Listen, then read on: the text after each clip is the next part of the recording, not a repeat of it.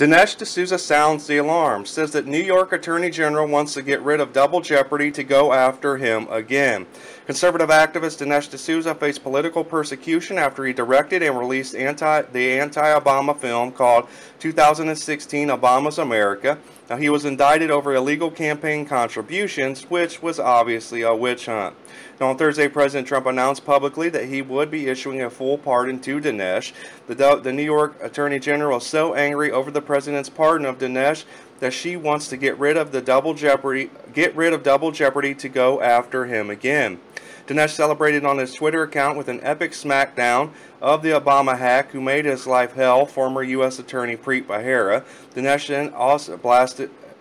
blasted the Obama hack on Thursday with a viral smackdown. Now, Dinesh also thanked President Trump and everyone for praying for him and supporting him over the years. However, on Thursday, the New York Attorney General attacked President Trump's pardon of Dinesh and others and called for New York to close the double jeopardy loophole so that the Obama thugs could go after D'Souza in a second strike.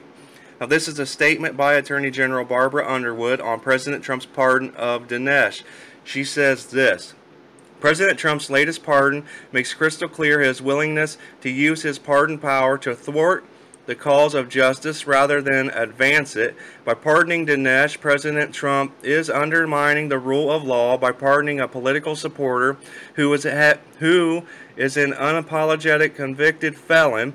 First it was Sheriff Joe Arpaio, then it was Scooter Libby, now it's Dinesh D'Souza. We can't afford to wait to see who will be next. Lawmakers must act now to close New York's double jeopardy loophole and ensure that anyone who evades federal justice by virtue of a political expedient pardon can be held accountable if they violate New York law.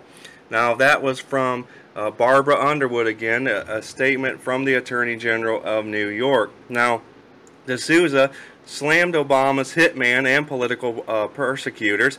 He says, "Bad liar at Preet Bharara insists my prosecution was in no way political, but now New York Attorney General wants to get rid of double jeopardy to go after me again," he said.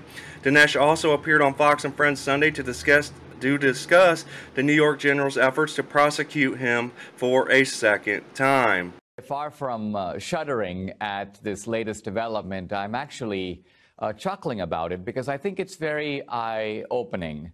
I have maintained from the beginning that this prosecution in my case was political, that it was motivated by the Obama administration's desire to somehow get me. And the other side, the progressives, Preet Bharara, my prosecutor, said, no, that's not the case. This is just civil servants acting, carrying out the law in the normal course of things. Mm-hmm. And so here comes the Attorney General. This is the highest judicial official in the state of New York. Yep. And she's basically saying, listen, the normal course of things didn't work. This guy got away. And now we got to get him some other way. So let's come up with a strategy for prosecuting people twice. Right. My favorite term is the double jeopardy loophole. So this basic constitutional protection, Ed, has now become a loophole. And I guess if I had gotten off because of an illegal search and seizure, they'd want to close the illegal search and seizure loophole, or the Fifth Amendment loophole. So you see that these people will stop at nothing. It confirms that this is a political hit, and if they don't get their way, they want to be able to take a second strike. All right, so if you'd like to support the channel, do so by clicking the links in the description below. But other than that, I hope you guys have a great day, and be sure to share, like, subscribe, and comment down below as well, and tell me how you feel about this report. Let's make America great again. I appreciate every single one of you. Peace.